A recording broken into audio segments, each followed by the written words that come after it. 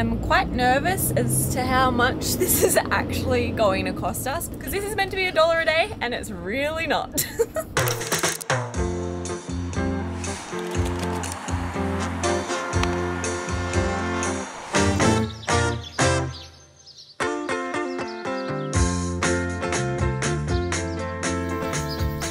Good morning from our final day of New Zealand van life. We have woken up in Middle Earth in Hobbiton. This is the Opal Hot Springs Caravan Park right next to Hobbiton. We decided not to make a video about Hobbiton just because we didn't have like a fresh, cool, fun take about it. We did take a lot of Instagrams, so if you're following us along there, you would have seen the entire tour yourself. And if you're following along these videos, you're looking at van life being pretty wonderful. We've stayed at some incredible free campsites, done awesome road trips, and just had the best time doing New Zealand van life. But today, reality sets in. We have 10 chores we have to complete before we drop the van off in 6 hours. We have been surprisingly good at keeping this van clean for the most part, but after being at a proper campsite for less than 12 hours, it's a pigsty in here. So I think the first thing we should check off is pack up all of our personal belongings so we can really see where everything's at.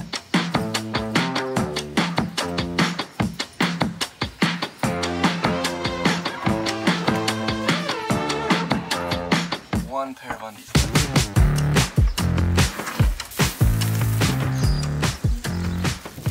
Rubbish? Check. 2 out of 10 checked off, but the morning is getting away from us quite quickly and we have to check out of this caravan park soon. But before we do that, we have to deal with 3 van life necessities that we've never dealt with before.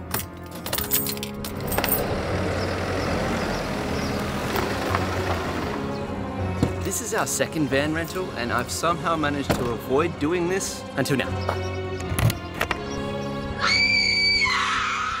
We're listening to like an audiobook and she says to do the worst thing first. So this is our toilet cassette.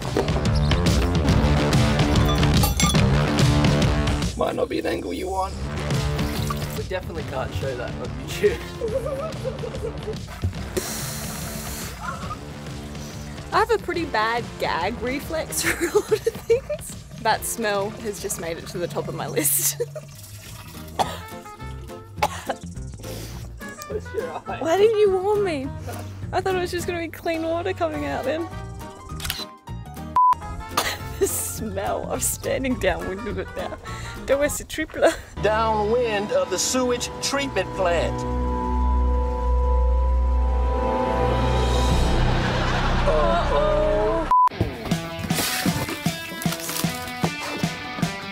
Need some gloves. Oh, great. Apparently it's a chemical cassette or a chemical toilet, so this dissolves everything and makes it more hygienic. Worst part done. Woohoo! Go work, baby. It's very hard That's more of a cha-cha. When you rent one of these vans, you get access to an app. It's the THL app that shows you all the little individual things that you need to do to take care of the van, including dump in the grey water. It's not gross, but it's actually not too bad. The last job of the whole hurrah is a lot less icky, but no less important. How fast to do it. How do you know when it's full? I don't know, I guess it just spits back here. Oh. We are making our way through the list, but it's time to check out and we have to get some Ks in. If/when we have a van, what would I need to do to never be a part of that process again? Let me think about that for a while. Damn, so it'd be a quick answer that you could commit to and I'd hold you to it. It would definitely involve some sort of like cooking and cleaning, maybe both. Maybe every single night. I'll cook for the majority and I'll take care of the interior. So I As far as do like the dishes. cleaning. I think that's fair. I think whoever cooks doesn't have to do the dishes. I'll cook, you do the dishes. I don't like doing the dishes. Starting route to Auckland Airport. In 1 kilometre, turn right onto Tower Road. At the next stop sign, turn right. You got ice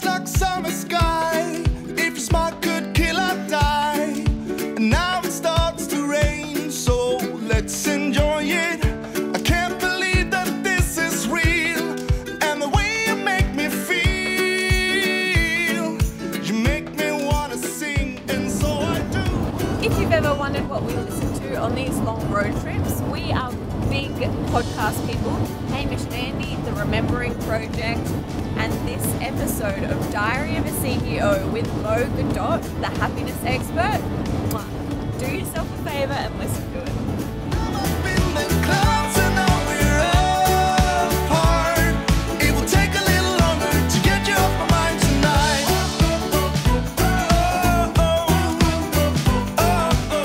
So this next thing isn't technically on our list.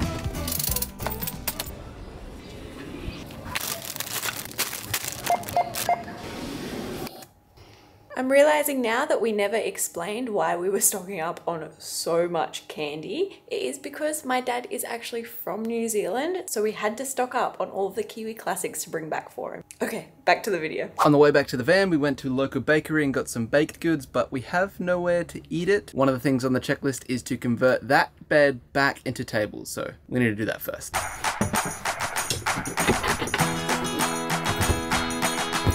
I would argue this sausage roll is better than the Fairly bakery pie. Wow. But it's because I'm not really a pie guy. I am glad we didn't clean up in here until after eating lunch because there's a lot of extra crumbs. Way worse back there. Starting route to Auckland Airport. Proceed to Great South Road, then turn right.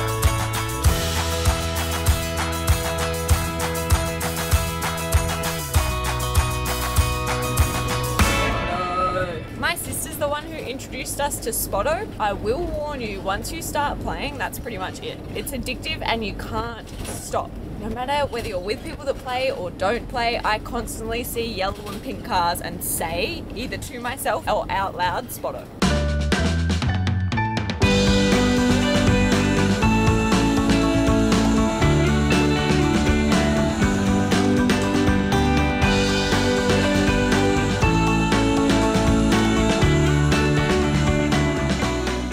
In such good time that we actually have time to call off to our hotel that we're staying at tonight and drop off our bags, which is just going to make the journey from the airport back to the hotel so much easier.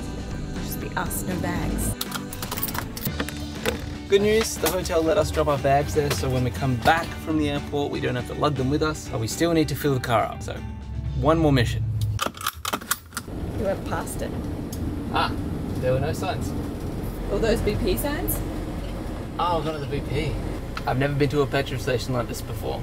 It's just a big tank of diesel, obviously meant for big trucks. I guess we just have to make sure that it's not that super high flow diesel, but we'll see. There's a huge truck in our way going first. It just ended. I was going to ask you what your favourite bit was. I already have my answer ready. Go. The whole Hobbiton and Lord of the Rings experience I think was my favourite, and we didn't film in Hobbiton, but it was such a cool experience, and it meant that we got to watch Lord of the Rings in the back of our van with cozy like fairy lights on, and it was just such a good moment.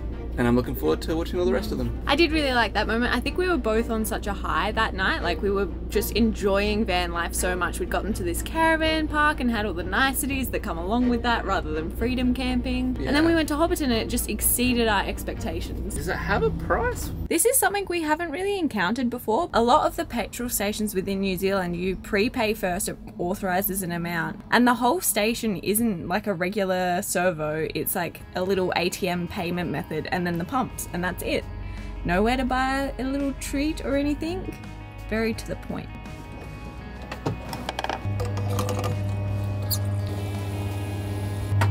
Last fill up, only 60 bucks. Nice. You'll notice one thing hasn't been checked off the list, and that's because A, we don't know how to do it, B, we didn't use much of the gas bottle, and C, I don't want to spend $50 to buy an entire new one when we've used, like, say, that much. So we're risking it. Starting route to 13 Manu Tapu Drive. At the next traffic lights, turn left. I am quite nervous as to how much this is actually going to cost us because we're about 500 kilometres over our allotted limit. There is also a fee you have to pay, I guess, for camper vans in New Zealand. Keep left onto Joseph Hammond Place, then turn right onto Manu Tapu Drive. That is like a clean energy kind of thing, right? I think it's like a diesel engine thing. A diesel engine excess fee. Basically something for the environment, a fee we have to pay, which is great. We should pay something like that. I'm just nervous about how much it's going to come to, because this is meant to be $1 a day and it's really not. Turn right onto Manu Tapu Drive, then the destination is on your left. Moment of truth.